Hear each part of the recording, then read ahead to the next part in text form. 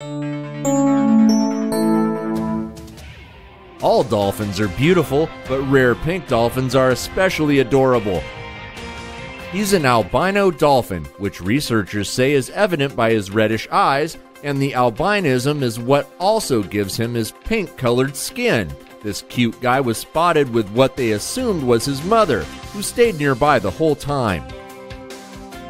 Researchers also say that only 15 albino dolphins have been seen since 1962, when they started recording sightings, and some of them claim it's so rare that there may be fewer than 20 in the world.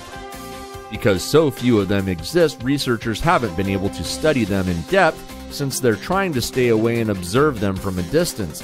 Conservationists are also urging the public to not interfere if they see one and to stay a safe distance away as to not disturb it. Some groups also refuse to state the exact location of a pink dolphin sighting for fear that it would bring a disruptive crowd that could potentially harm the animals. And the albino dolphin is not to be confused with the Amazon River dolphin, which is also pink but not albino. The difference is that Amazon River dolphins are naturally pink-colored, so they have dark eyes instead of red like albinos and sometimes have splotchy skin.